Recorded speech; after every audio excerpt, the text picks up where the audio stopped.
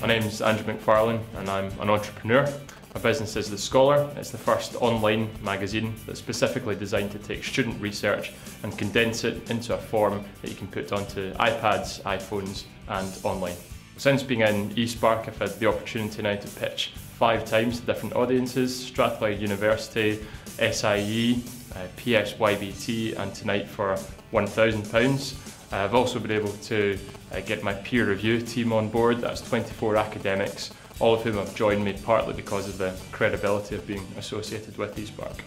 eSpark is great for Scotland because it gives the ability for entrepreneurs to come into this space of free office space, free phone lines, free internet, subsidised coffee, lunches, and meet the mentors that are ultimately going to drive their business to success.